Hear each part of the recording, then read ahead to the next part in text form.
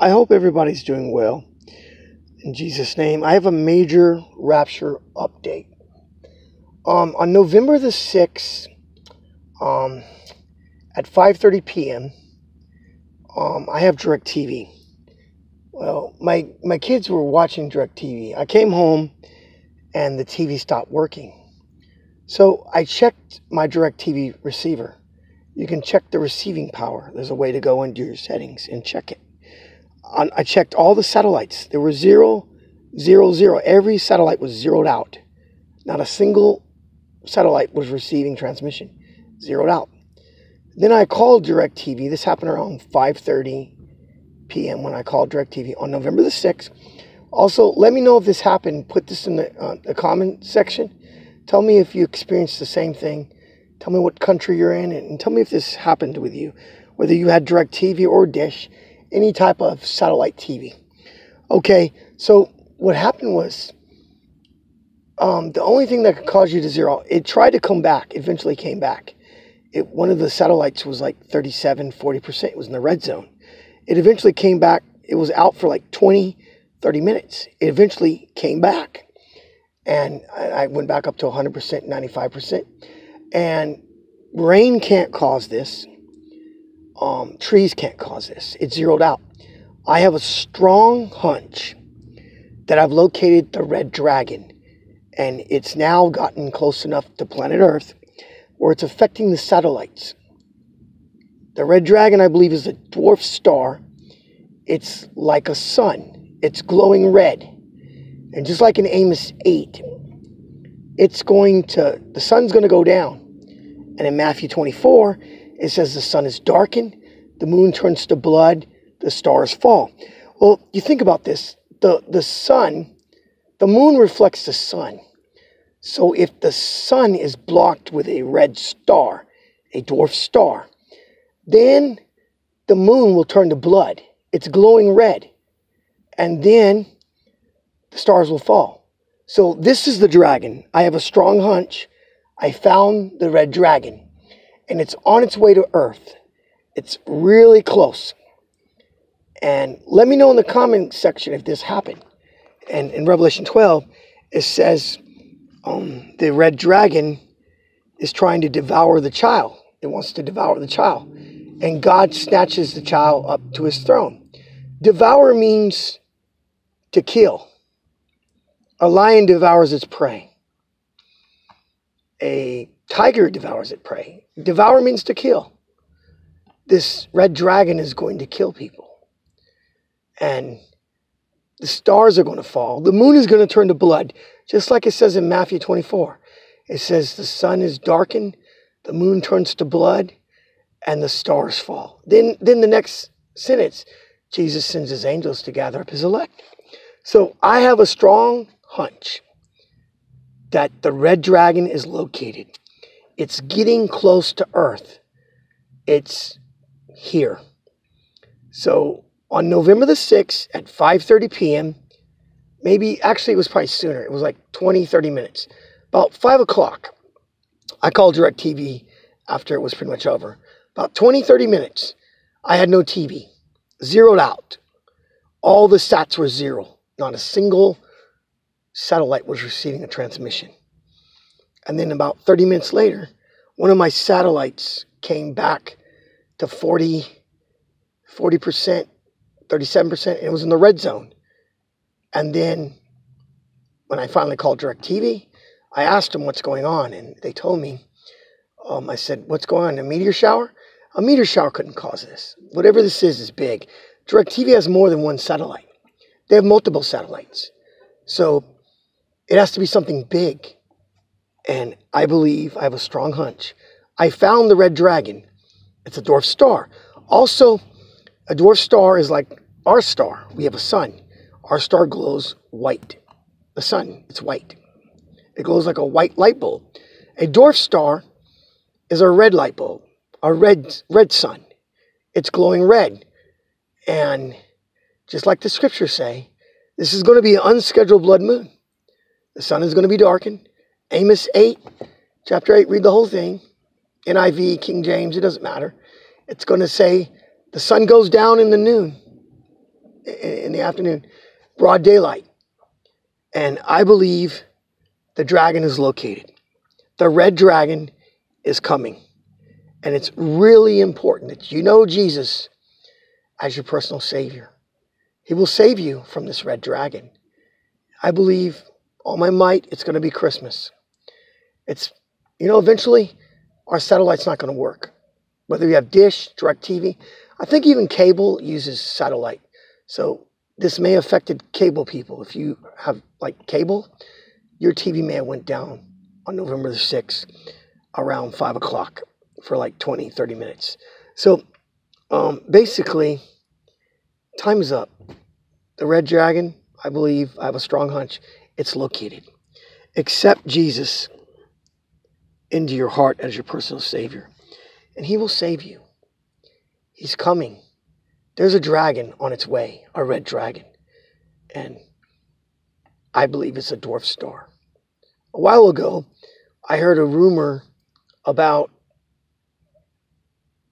a dwarf star coming towards Earth. Also, let me know, this explains also in the comment section, let me know if you're experiencing warm weather.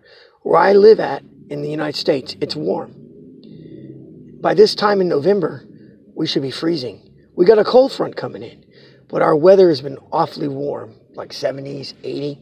So let me know. And also, we've got two suns. We've got a regular sun and a dwarf sun. It explains why it's so hot. And it really explains what's going on, that this is coming. And nothing can stop it. It's here. Revelation 12. The red dragon tries to devour the child the moment it's born, and God snatches it to His throne. God is coming to get us. Jesus is coming to get us in Jesus' name. He's not going to let the dragon devour us. He snatches us up to His throne.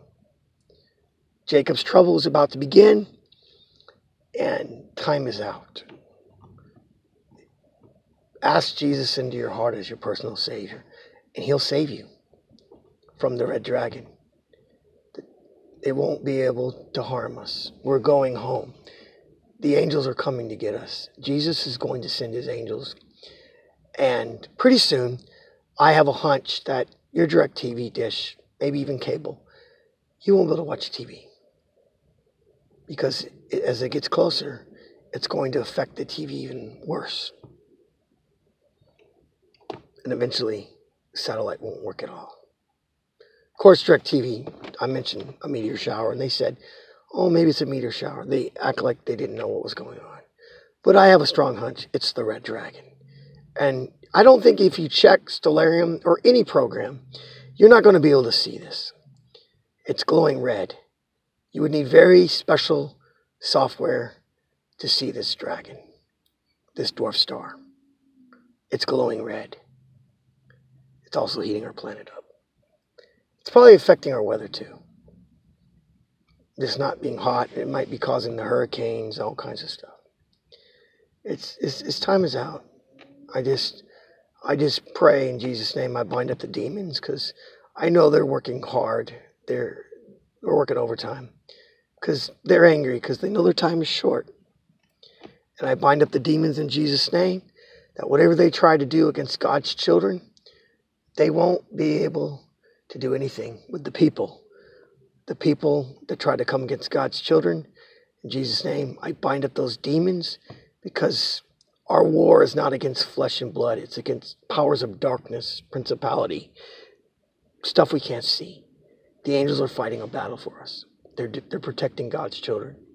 So I just bind up the demons in Jesus' name. Whatever they try to do through all God's children throughout the whole world, that it will not work, and they will not be able to harm God's children. They won't be able to influence the evil people to come against God's children. I bind them up in Jesus' name, that it won't work in Jesus' name. And in Jesus' name, let your kingdom come. Let your will be done. Remember Christmas. Get to the midnight hour, Christmas, when Israel turns the 25th of December, Christmas Day, midnight hour. Figure out whatever time it is in your zone. Mine, it'll be Christmas Eve, the 24th, at 5 p.m. And by Christmas morning, there'll be no kids to open the gifts. I know everyone thinks this is so far-fetched. We always assume that it would be God's feast, the 7 feasts. 3 of them haven't happened. But in Leviticus 23, those feasts were given to the Jews. They're God's feast. Amos 8. Their feast turns into weeping. Their feast. Not God's feast. And also you have to consider this. The 7 feasts God gave, his feast, he gave those to Israel. See, he gave those to the Jews. We're Gentiles. So this makes perfectly sense. See, also, if you go to Psalms 90, I've pondered this and thought about this. It says a generation is 70. If you have the strength, it's 80. But in troubling times, then we fly. Well, Jacob's trouble. Israel's turned 70. Now they got to go through Jacob's trouble. They're going to experience troubled times. It's almost like Psalms 90 is talking about a generation of 70. And then, in troubling times, it's 80. So 7 years from now, Israel will be 77. But it's going to be troubling times. It's just, think about it. And then we fly. Of course, most people say, well, it says fly at the end. But I think because the Jews were first, the Gentiles were last. So in the end, the Gentiles will be first and the Jews will be last. It's all coming together. So I have a strong hunch I've located the red dragon. Put in the comment sections of your comments.